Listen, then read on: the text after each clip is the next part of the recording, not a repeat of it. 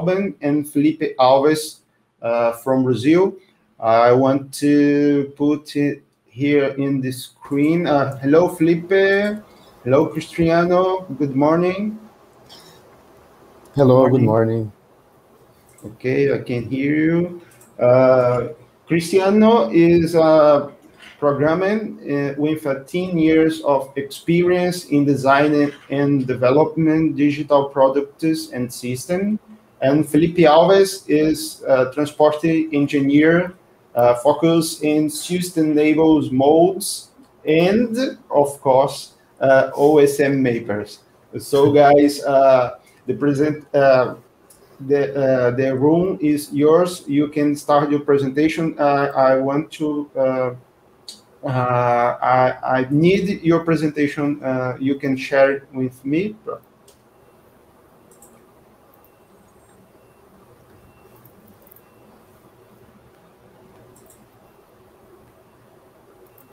Just a second. Just a second. Okay, I see it here. Let me remove. Okay, can we start? Yeah. So, good morning, buenos dias. Vamos a hacer en inglés. Cristiano, you can enlarge your screen. Okay, it's better. It's better. Okay. It's better now. Great, thanks. Vamos a hacer en inglés, porque nuestro español no es súper bueno, pero si quieres hacer comentarios, preguntas después en español, por favor, sin problemas, en portugués también. Okay, so let's start. So as Narcelio has said, I'm a developer and product designer. Actually, I work more as a designer nowadays. And I'm a cyclo-activist and maps lover. In my free time, I like to do open source projects. And I'm a transportation engineer, as Narcelo said, but also I am the director. I'm one of the directors at Brazil Cyclist Union, UCB, that is a civil society organization in advocacy for cycling. Nice. We're going to talk a little bit more about UCB in a second. So our team, I think it's interesting to comment, like, we are from Brazil. And Brazil, everyone knows it's a very, very big country. And in our team, currently, we have people from all extremes of Brazil. Like, we have me from the very south, and Felipe from Fortaleza, and people from the middle. But still, there are lots of regions in Brazil that we are not, we don't have people in the team right now, but we hope we can have in the future. So a little bit of context on how everything started, why we started CicloMap or CicloMapa, right? So in Brazil, we didn't have a centralized solution for mapping Brazilian cities' cycling infrastructure. We needed standardized and collaborative and open data about cities so that we could easily compare cities and download the data, and the researchers and people that need the data can download easily, process the data easily, etc. And also for advocacy, like having all this data standardized and centralized help us measure and visualize opportunities that can impact society in improving urban mobility. In our case here, focused on cycling, right? So this was how the cycle maps in Brazil looked like. And I'm pretty sure probably everyone here can relate to this, because I guess in many countries, people have been using many different kind of tools. People from like doing PDFs to be printed of the bike maps, but even using some very simple software that is very easy to use, like Google My Maps, or using more professional software as KGs, right? And you want to talk about a little more, Felipe, here? Yeah, okay. So these are two civil society organizations. UCB, it's the one I am part of, and ITDP, it's the Institute for Transportation and Development Policies. So they united to bring the solution of have the standardized bicycle maps for all of the Brazilian cities. That's right. And back then, there was this platform as well, which was developed by ITDP, which is called Mobilidados, and they were starting to develop this platform as well.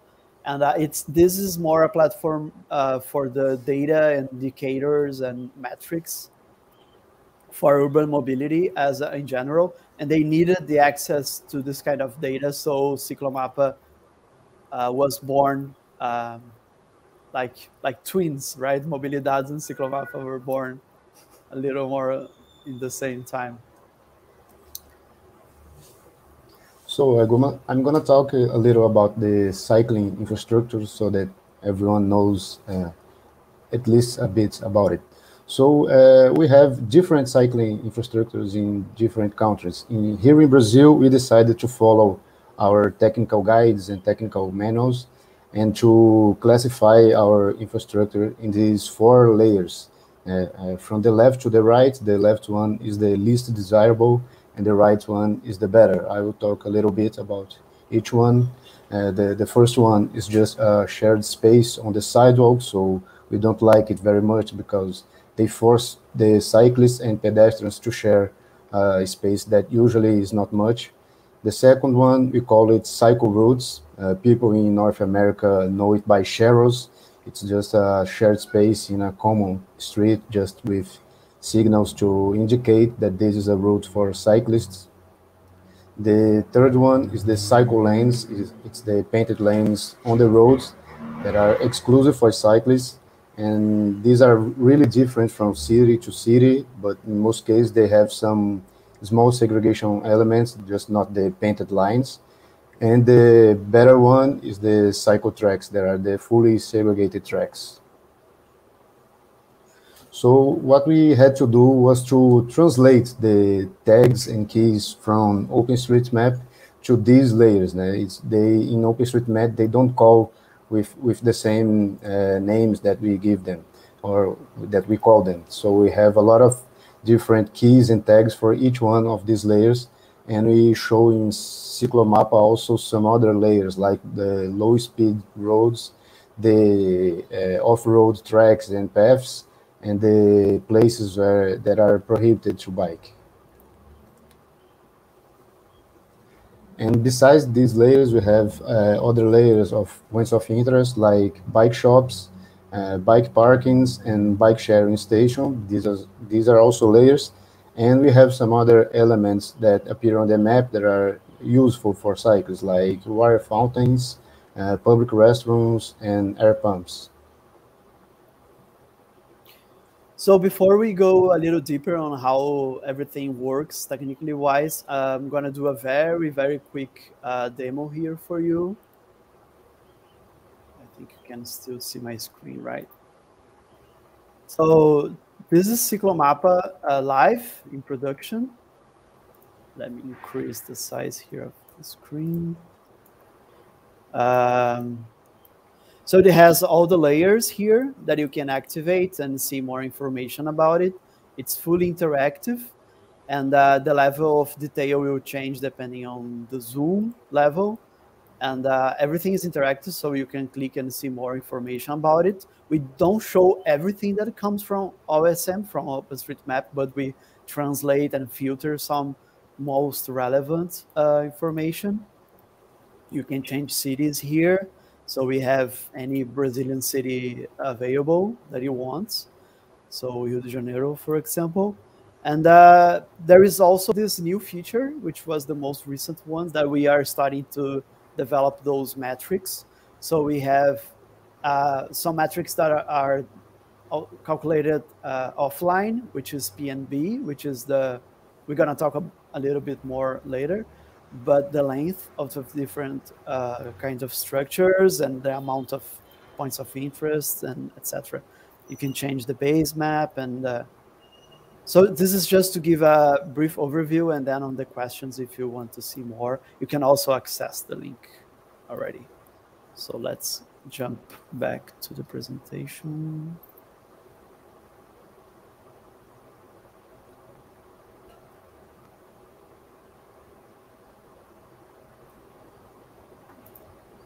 So how it works. So I'm going to talk about these three main layers. We have the Mapbox base layer. Mapbox is a framework, a library for rendering maps, right? Then we have the OpenStreetMap data with cycle paths and points of interest. And on the top of that, we have metrics and controls, right? So talking about Mapbox, Mapbox is a really great library for visualizing, rendering maps. Web-based, and it has native as well. And they have this great tool which is called Studio, where you can, everything is OSM based, OpenStreetMap based. All the data comes from OpenStreetMap, so you can leverage all the data that not all the data, but most of the data from OpenStreetMap, and you can customize the look and filter what we're gonna show or not. It's a great tool. Then on top of that, we have OpenStreetMap. So we created as a kind of language for describing the different kinds of layers that we have on the map right now. So we have bike shops and bike parkings and the cycle routes, for example. And here you have the tags that Felipe mentioned before. And we translate that into a query language that OpenStreetMaps use, which is called Overpass. So we translate that and we query Overpass for this data to put it on top of the map. We also use Firebase, which is just a database, a very easy to use database where we store this data, because Overpass is a little slow. So we don't do that while the user is interacting with the tool. So basically, we try to get data from Firebase. This is the web app. And if it has the data, we very quickly get this data. Otherwise, we go to OSM. And there is also a hidden button that you can click and do a manual update. If you are like editing the data in OpenStreetMap and you want to see this reflect on CicloMapa. And finally, on the last level, we have the metrics panel. And this is very simple. Like for the point of interest, we just use JavaScript to count how many of them are. Then we use Turf, which is an open source library for different kinds of geospatial calculations. So they help us measure the length of the structures. And for these other metrics, since they are calculated offline, we use Airtable, which works like a database, but also a CMS, a content management system, which our team can go there and edit those numbers, and we just pull from there the numbers. Okay. So this is like how our table looks. And we have a comments feature as well, that you can leave comments on the map. And we also use our table here, so you can see an example of how our team can see those comments. Okay, so let's talk a little bit about some research that we are done using CicloMapa data.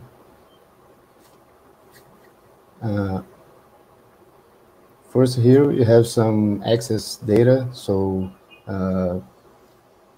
there are 320 Brazilian cities that already have been accessed, an average of 900 users per month, 300,000 page views, and a really good rating from the users.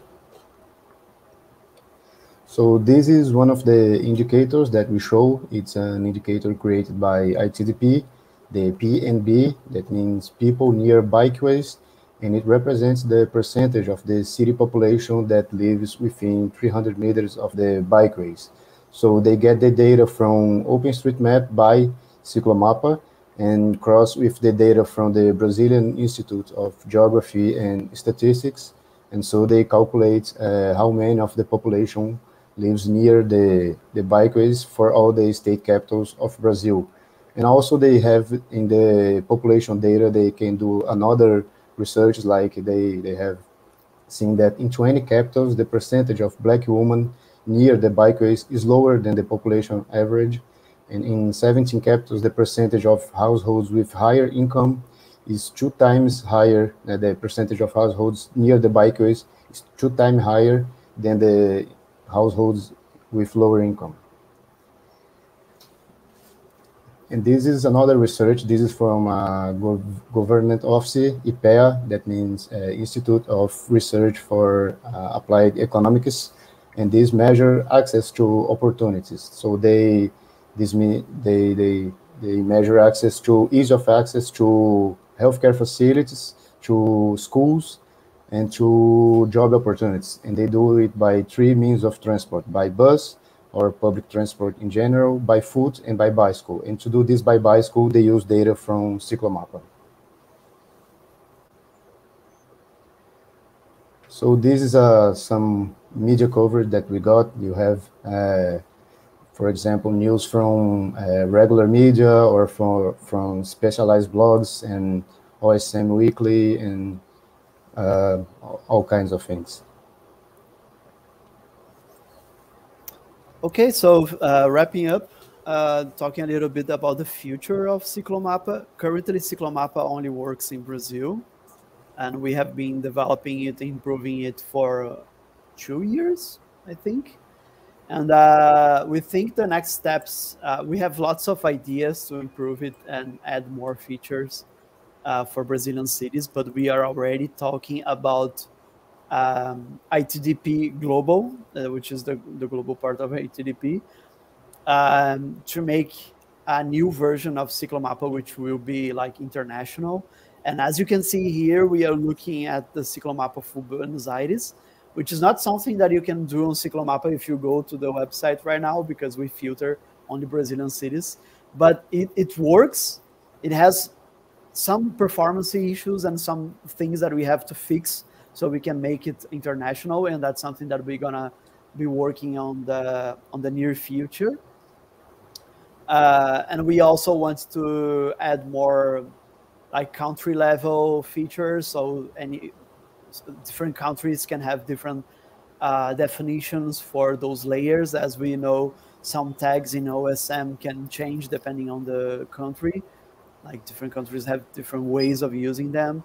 So we're gonna develop this kind of customization so it can work globally, but not necessarily with the same solution.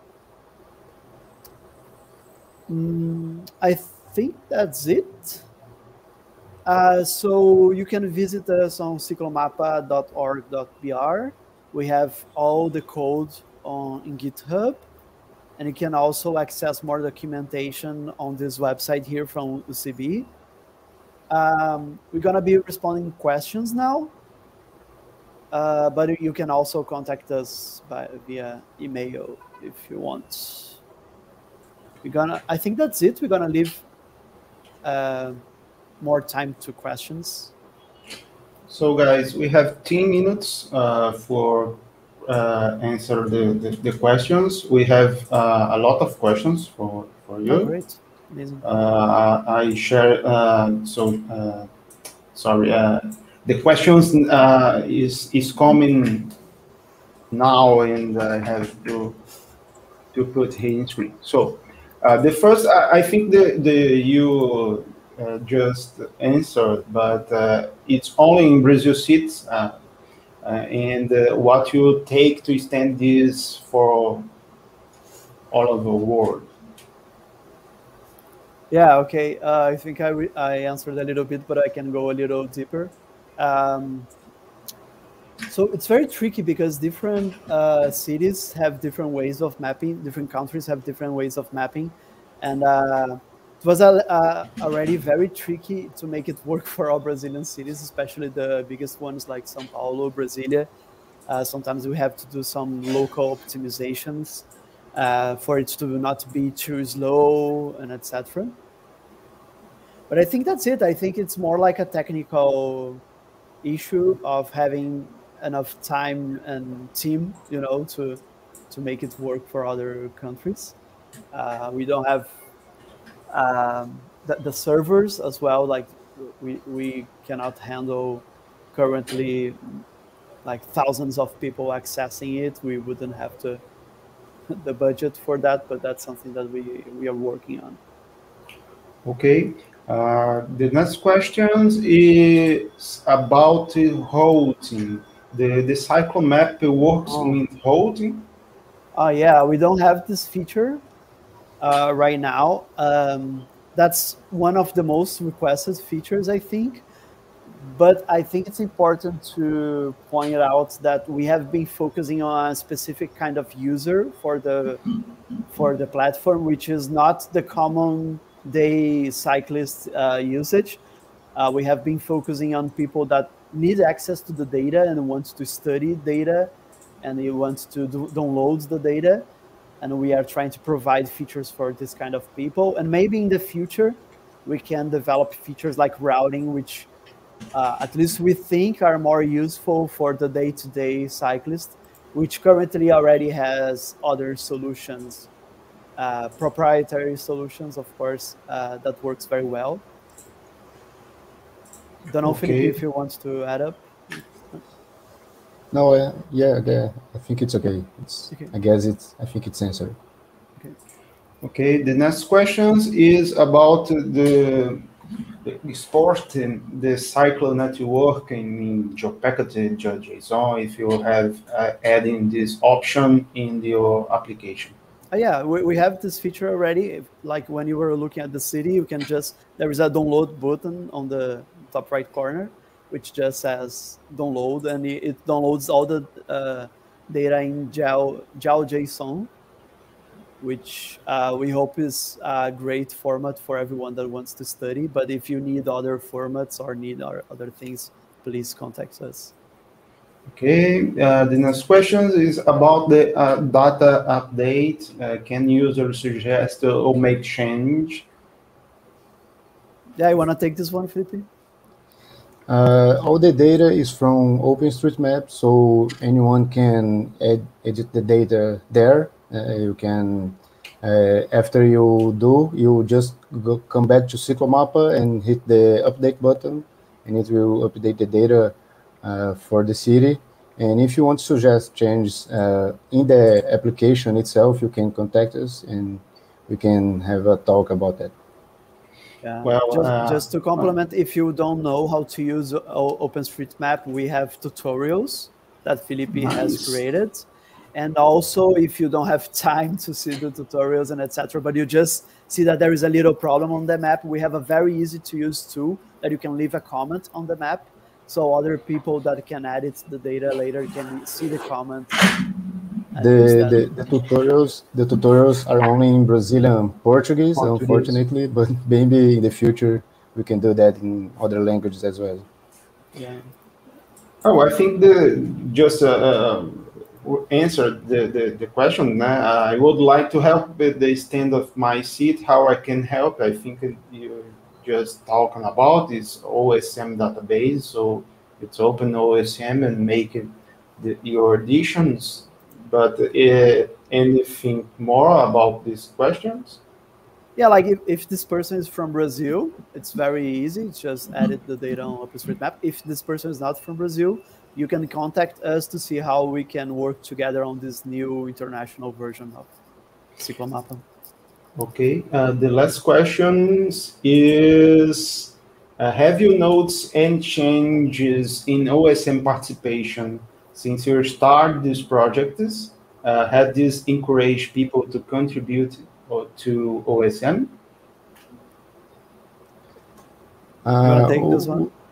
Yeah, we've been trying to improve the coverability of some cities that we know that they have a cycling network, but it's not mapped. So in UCB is a national association, so we have contacts from people from all of the states. We're trying to make contacts to people from specific states to improve the coverability, and I'm trying to teach people how to map. So I've already managed to do that in 2 capitals from the north region of Brazil, that is the least mapped region. And we're trying to do, this year, we're trying to do another kind of mapathons, so more people could learn how to map and contribute on the cities. Yeah, and just to complement, this is a great question, because in the beginning of the project, we were like, do we want to use OSM data, which is not very complete? And it's a chicken egg problem, because if you don't have a tool like CicloMapa, which is very easy to visualize the data, maybe, when we have heard people that use OSM saying, okay, I put the data there, but there's not an easy way to consume it and to be used by the general public. So we're trying to do this, make this wheel spin, and I think it's starting to happen.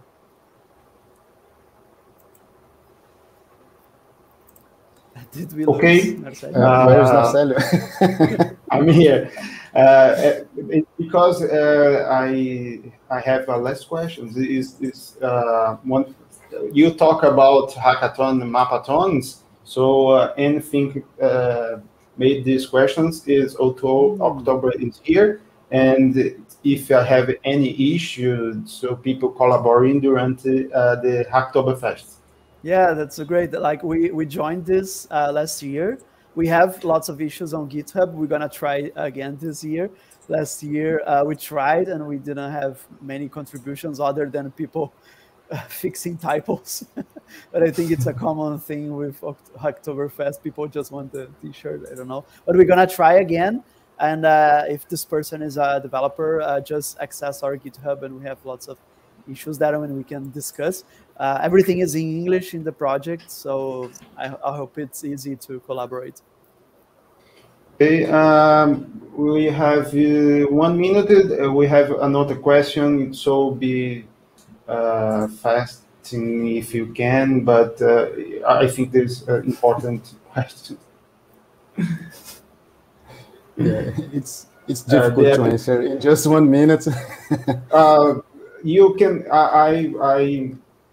you guys, you can share in the chat the contacts, the email and GitHub projects in the chat of the vendor list for the rest of people. And I think you can answer these questions in the mail for the people, because your time is up. Yeah. And I need to go to Nicolas and Fiorella now. Yeah, thanks, Narcelio. And we're going to be on the social gathering right now if anyone wants to come and talk with us and chat a little bit. Thanks, everyone. It was great. Great presentation, guys. I'm so proud for this project to come to Brazil, and nice to meet you in personal. Cristiano, Felipe is my friend in Fortaleza. So, yeah. So guys, thank you for your presentation, and see you in social gathering later for talking more about this project. Definitely. Thank you. Gracias. Thank you. Bye. Gracias.